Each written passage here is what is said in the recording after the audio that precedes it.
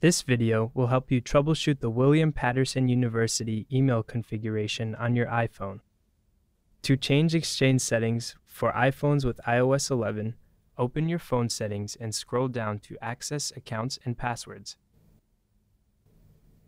Under Accounts, select your William Patterson email, then tap your account to access Exchange settings. On this page, change your username to your full William Patterson email ending in @wpunj.edu.